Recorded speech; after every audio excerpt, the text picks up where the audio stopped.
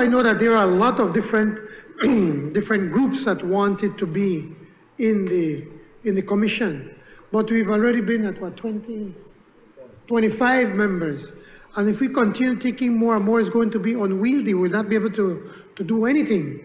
Actually, I'd have wanted to cut down the numbers on the commission. You see, because it's important to point out that the commission is not going to decide what is going to be approved. They are just going to be the vessel for the process. They are going to be out there listening to the recommendations from different people. So, for instance, my brother, the Kriol Council, who has not been too active for a very long time, if they want, whenever there's a meeting, they can come and present their proposals, their ideas, their visions as to how they would want to see the changes in the Constitution.